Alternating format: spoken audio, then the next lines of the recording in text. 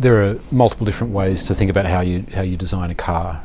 There are different components to it. There's the SCFE, which is what gives the specificity of the car to a target tumour antigen.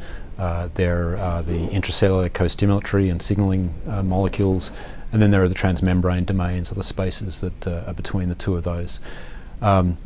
When you look at different studies in mice or in the lab, we clearly see that there are differences in effect in the different types of cars that we're using. Some cars, for example, targeting CD19, may require a certain spacer for their best activity, whereas other cars that may target a different molecule require a different spacer. So really, when someone comes up with a new target tumour antigen and a new SCFE, which is essentially the antibody portion to target that tumour antigen, you really need to go through the optimization studies to work out exactly what the right parameters that you incorporate in the car for that particular tumour antigen.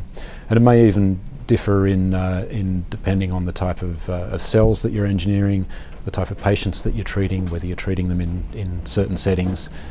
So the important thing is that there's not one single design that will be optimal for every type of car.